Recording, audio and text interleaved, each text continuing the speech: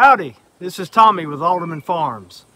Alright, so 2 Sundays ago, today's Sunday, 2 Sundays ago, not last Sunday, but the Sunday before, we cracked open the hive, and to my horror, I found that they had 0 resources. There was no capped honey. There appeared to be no nectar in any cells.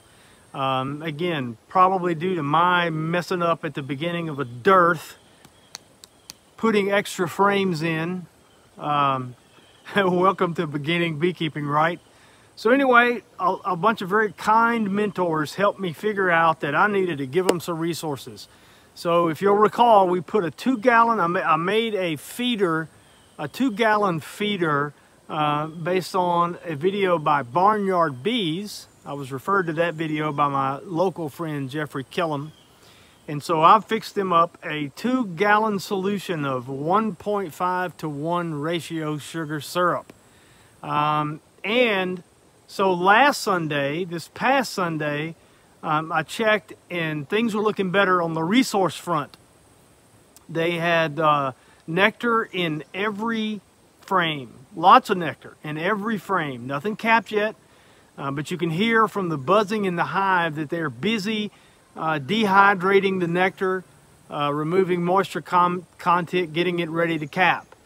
However, if you watched last week's video, you'll notice that the brood was very, very spotty. Now, according to my mentors, that's to be expected because since they had no resources, the queen slowed down her laying. And I think probably, if I remember correctly, she slows down this time of year anyway. Today is September the 13th. But I was also told by my mentors that once the resource problem got resolved, she might pick up again.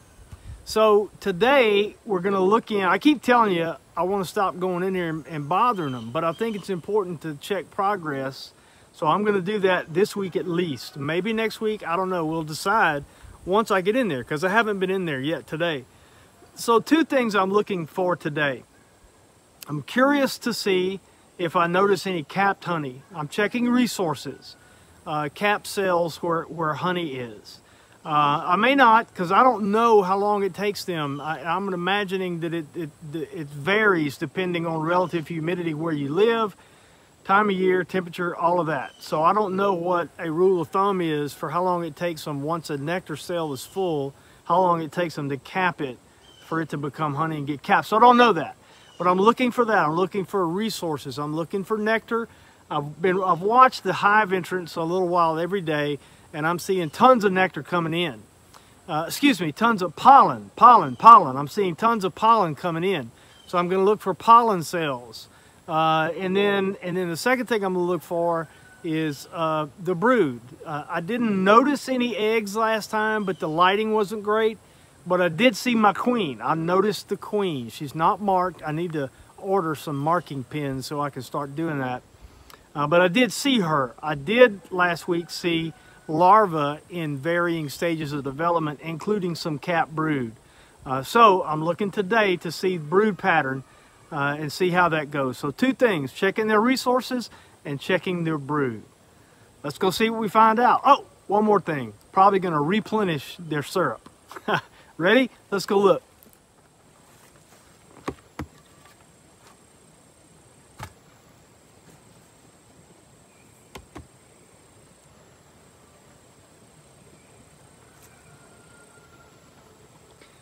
There's a little bit of syrup left in the feeder, so but I'm still going to top it off with the rest of what I made in that first batch. And then I'll probably go ahead and make up another batch just to have it ready, because I would rather not have to feed my bees. But as my buddy Jeff told me the other day very wisely, you'd rather have fed bees than dead bees.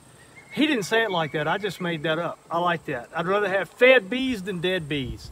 No, but what he told me was, he said, look, you can raise grass-fed cattle, but you wouldn't let them starve to death. And so if their resources are skinny, then there's nothing wrong with feeding them. And so that's what I'm doing with these bees. All right, let me get suited up and we'll take a look at the frames.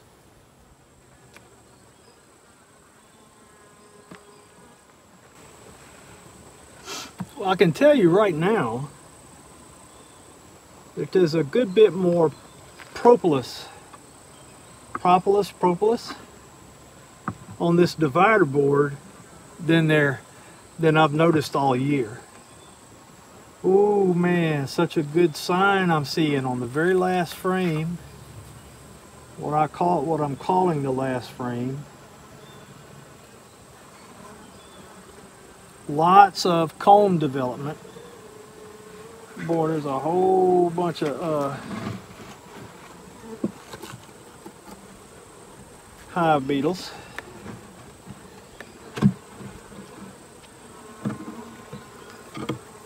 Lots of propolis on there. I'll tell you this, one reason I don't like going in here as often as I have been, which I realize I think, you know, my mentors are telling me, no, you need to get in there and check. Well, one of the reasons I hate coming in here this often, aside from just disturbing the bees, is the bees seem to be doing a good job of imprisoning the small hive beetles, and every time I take out the divider board, I'm setting them free. Of course, they'll corral them back up, I guess. I have got capped honey, boys and girls, on this frame right here. Let me get it out and I'll show you. Bees are very calm today, so far. Oh, it's going to break up the calmness. Let's give them a little smoke.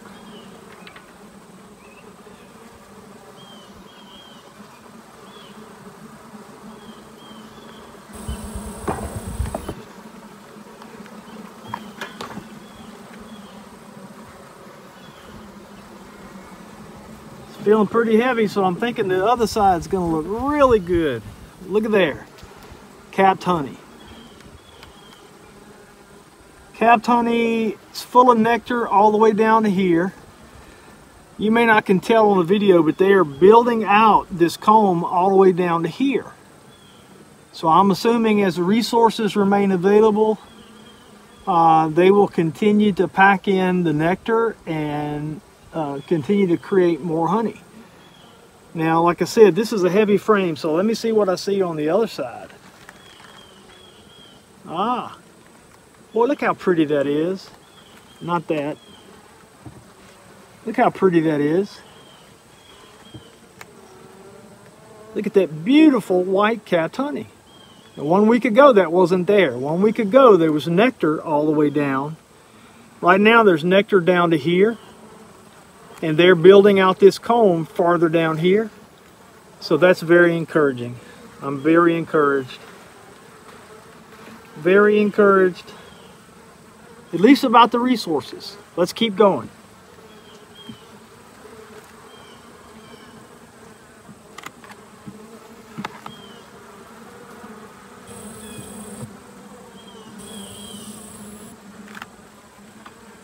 More capped honey on the next frame.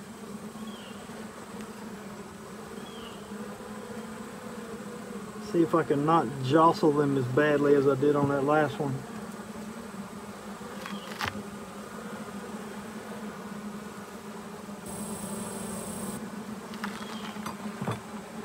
All right, see what we got here. Very heavy frame.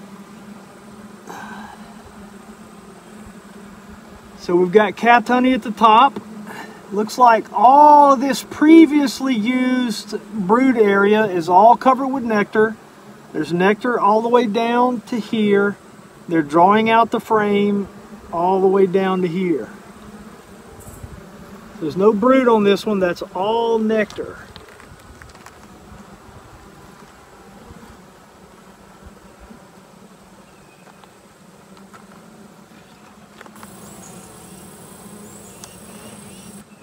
Pretty much the mirror image on this side. We got capped honey up here, nectar all throughout here, nectar all the way down to here. They're drawing out comb further down the frame.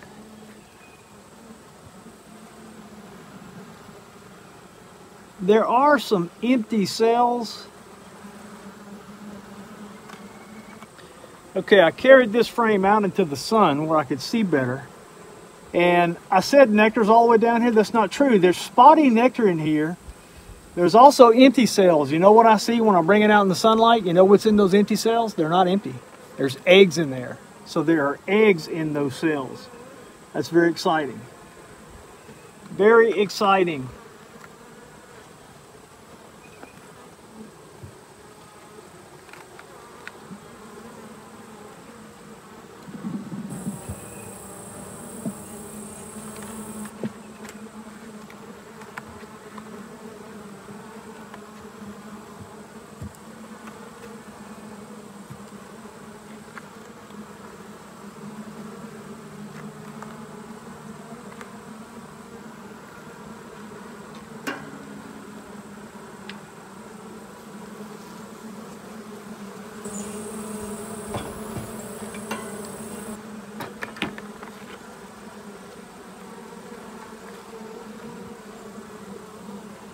I see some capped brood on this next cell. Next frame, so that's good. My goal is, if I see, if it looks like she's picking back up, if I see her again 1 week later, I've already seen eggs, so that's good. I've seen eggs, so that's good. If I can get a good look at her, if I find some more, some larvae in various stages of development, maybe some more eggs, then I probably will stop looking in here. And everybody said, yeah, Tommy, we don't believe that. Ah, now look at there. Honey at the top. And look at that brood pattern. Now there's nectar in between those brood cells. But you tell me, that's a little better brood pattern, wouldn't you think? It's a little tighter. Not as spotty. I see some developing larvae that probably will soon to be capped. I see some little tiny baby larvae. Let me walk out in the sun and see if I can see some eggs. Walked out in the sun, and yes indeed, I see eggs in there. So I've got eggs, larvae in various stages, including capped brood. Let's see what I got over here on the other side.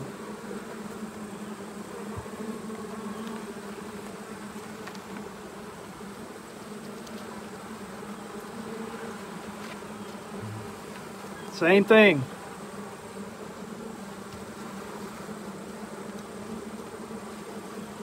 Honey all at the top. Bigger brood pattern. Lots more capped brood than we had last week. You remember? I see uncapped larvae. I see some little tiny larvae. So I'll feel certain that there's also eggs on this frame as well. Let me spend a moment glancing to see if I see Her Majesty. I'm not going to look too long because I've seen eggs. So I know she's been there within the last 3 days. And I don't want to be in here very long.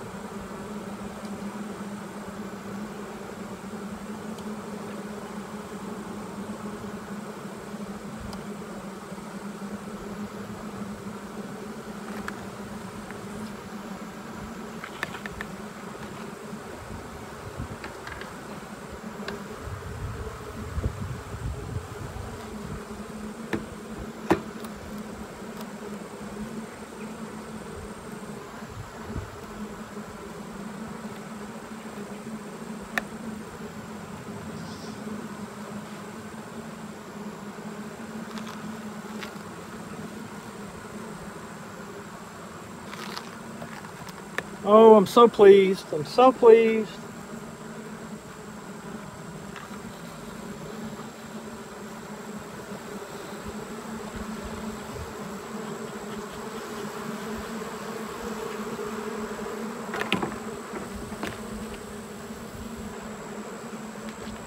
All right, now this frame was full of bees just a moment ago until I smoked them off of there. And they headed for lower ground.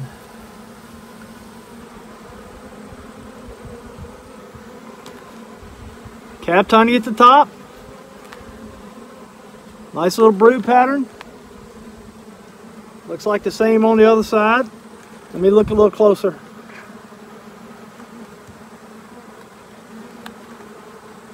All right, I got capped brood. I've got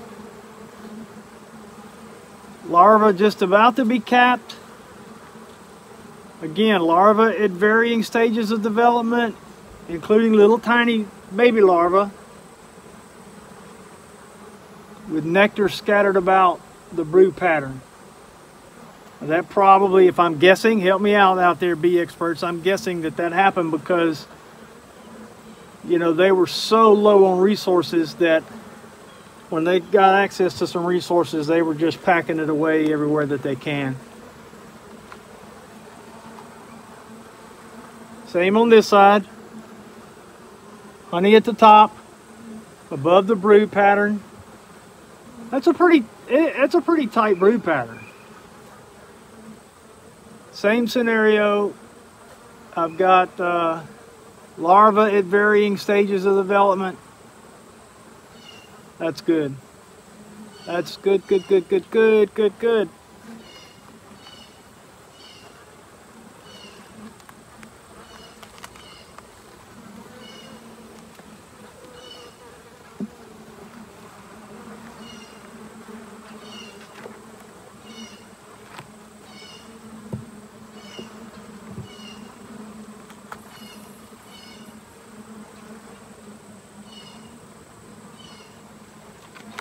They're cooperating a little better with me, not getting squished. 2 more.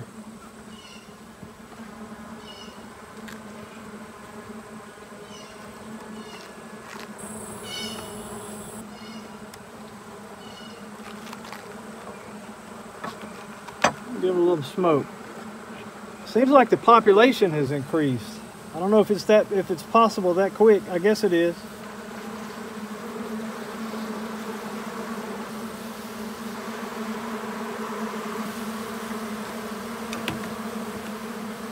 There's more bees in here, seems like. Certainly than there were 2 weeks ago.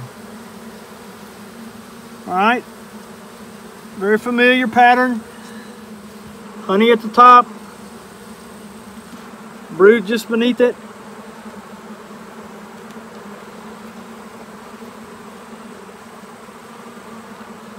Oh, I haven't mentioned seeing pollen, but I don't think I have, but I am. I'm seeing pollen. If I haven't mentioned it, make sure I'm not squishing. Can you see the pollen in the darker, in a swath of those darker lower cells?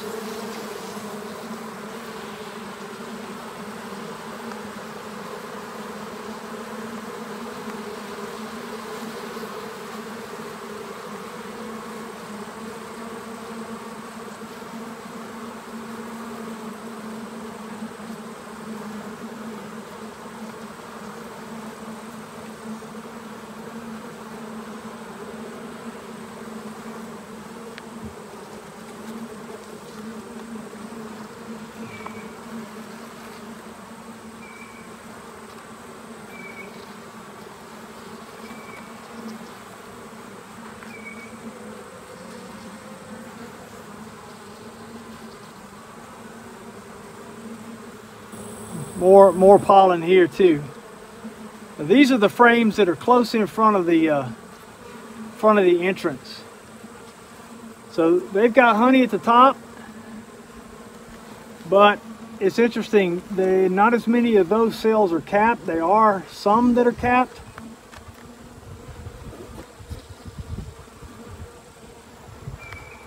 But I can see that the nectar in those cells is looking more golden. It's looking more honey-like. The ones that are uncapped. So to me, I'm expecting, you know, if I were to come out here again next week, which right now I don't think I am. Right now I don't think there's a need for that, because I'm seeing brood, and I'm seeing honey, and I'm seeing pollen.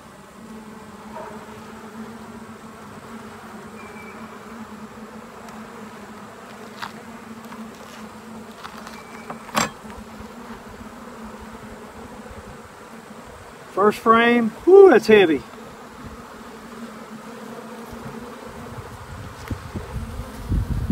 Honey at the top. This appears to be completely nectar and honey. Honey at the top and uncapped nectar on that side. Let's see about the side that goes against the wall. Wow, look at that. Look at that. Nice honey field there. And they've got nectar on this frame all the way down to here. So they have got some groceries.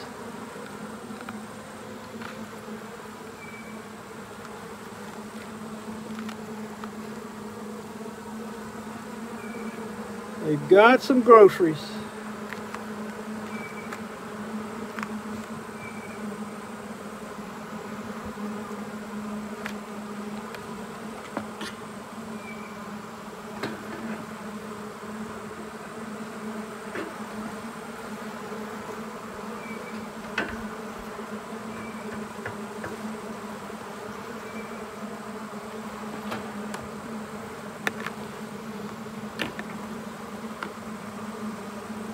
All right, let's slide them all back together.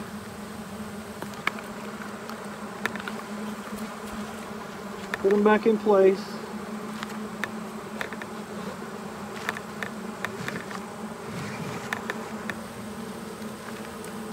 And the walls are covered with bees. There's a good bit of bees in here. Well, I'm a beginner, so I may not know what I'm talking about, but I'm going to call that a good day. Why?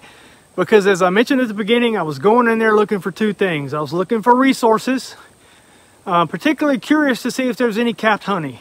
And I think I saw capped honey. I can't remember what I had for breakfast, much less what happened 5 minutes ago. I'm pretty sure, help me, didn't we? Didn't we see capped honey on every single frame? Not only on every frame, but on every side of every frame? I think so. I saw plenty of uncapped nectar. I saw pollen. I probably should have known this, but it seems like the pollen is stored nearer the entrance of the hive. We saw brood. I saw a couple of frames that had what I consider to be, or what I think, let me put it to you this way, what I think I understand to be a somewhat better brood pattern than we had been seeing, more brood than we had been seeing. So I think one of my mentors was correct that the queen would pick up her laying once the resource question was out of a question or resolved. Once the resource question, I can hardly think, I'm sweating to death. It's hot out here. It's only 90 degrees, but once the resource question was resolved, the queen picked up her laying. And I suspect that has probably not her decision, right? I think the colony lets her know when to slow down and when to peak up based on how they feed her, what they feed her. Is that right? Somebody let me know, more experienced beekeepers or bee experts. But I'm happy. Now here's what I'm anticipating in the comments. Somebody's going to tell me, gee, Tommy, you should have added a frame or two. Maybe I should have. So if the consensus tells me that because they were working on every single frame in there already, there was nectar on every single frame in there already, then perhaps I should have added a frame or two frames. I'm not sure. But I don't want to make the mistake I did last time. You're going to have to convince me to add a frame because I added several back at the beginning of the dearth and it was a disaster. So anyway, let me know in the comments. Add a frame, add two, add none. What do you think? Tell me what you think about the resources now available in this colony. Tell me what you think about the brood pattern, about the honey pattern at the top of those frames with brood underneath. Tell me what you think about the pollen appearing around the bottom of the brood in those frames closest to the entrance of the hive. Let me know what you think about anything else. Give us a thumbs up if you enjoyed the video. Give us a thumbs down if you just can't believe that these bees are still alive. And subscribe to us if you want to keep track with us and follow along on this beginning beekeeper journey. As always, we appreciate every one of our followers and viewers. Still can't believe anybody gives a rip about what we have to say here at Alderman Farms. But here's what I want you to know. Jesus is Lord. Christ is King. If you haven't knelt before Him, you need to do that now before it's too late. Thanks for watching. God bless you, and we'll see you next time at Alderman Farms.